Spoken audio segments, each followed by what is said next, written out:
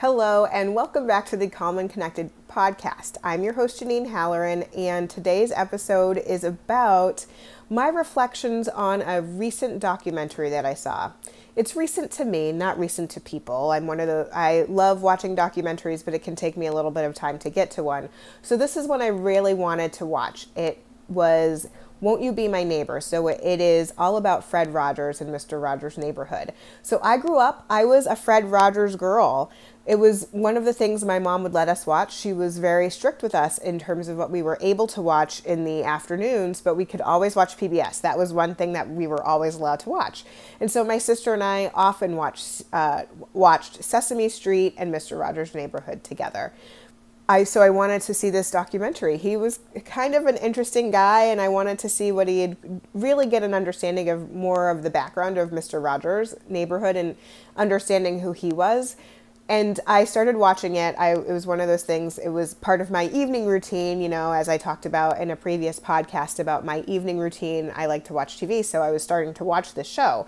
And about 10, 15 minutes into it, I thought, I have to stop, because there are so many good things in here about self-regulation and about feelings that I really want to use this for work, and I want to take notes on this, but I can't do that because it's not part of a relaxation routine for me to go and get settled for bed. So I'm going to pause this right now. I'm going to put on something else, maybe Inspector Morse or something like that instead. But I wanted to watch this later. So a few days later, I took some time and I watched this documentary, and I kept finding myself reaching for my notebook and scribbling down the words that Mr. Rogers said. There were 3 big takeaways that I took from this documentary, and it was just so powerful to see what one person could do, the impact that one person could have on the social and emotional growth of an entire generation of kids. One thing I didn't realize before I started watching this is that he did a lot of work with some really heavy hitters when it comes to child development. He worked with Eric Erickson. He worked with T. Barry Brazelton. He worked with Benjamin Spock, all on child development. And that is where a lot of his influence comes for creating Mr. Rogers' Neighborhood. He wanted to give a voice to kids, to be able to explain tough things to kids, to explain that it's okay to have feelings to kids. So let me tell you about 3 of the quotes that I absolutely love. The first is, feelings are mentionable and manageable.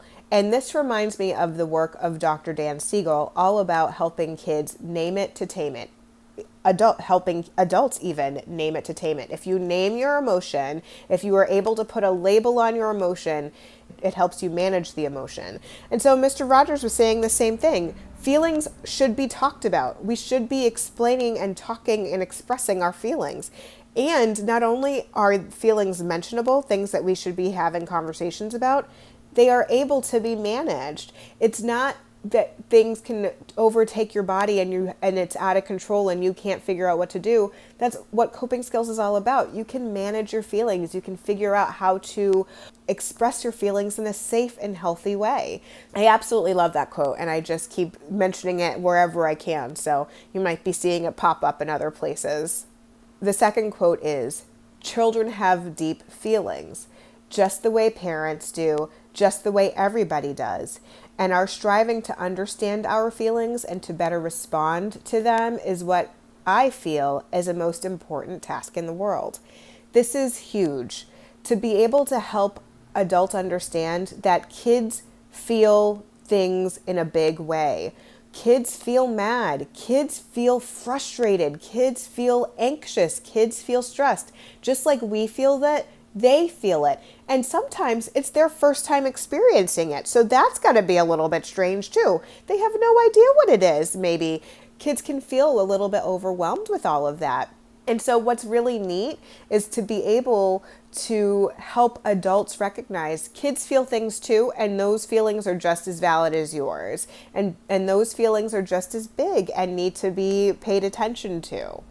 And the third and final quote that I love is, the most important learning is the ability to accept and expect mistakes and deal with the disappointments that they bring.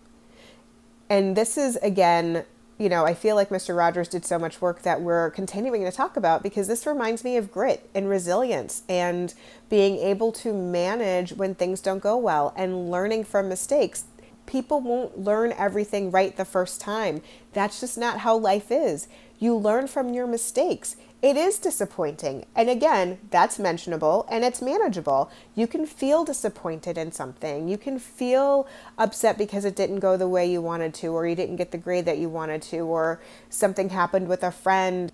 It's okay to have made that mistake, and it's okay to feel disappointed about it, but it's all about then how do you take a step forward and keep moving on? How do you repair something if you've made a mistake? How can you work to fix it, to make it better, and then be able to step forward?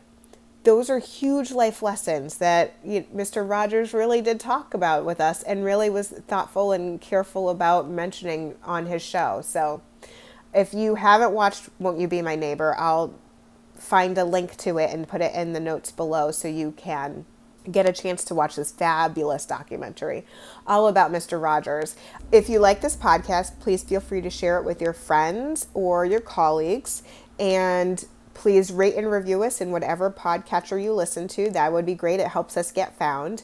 And then one last thing, please take a few moments, take care of yourself, and have a little fun. Have an awesome day.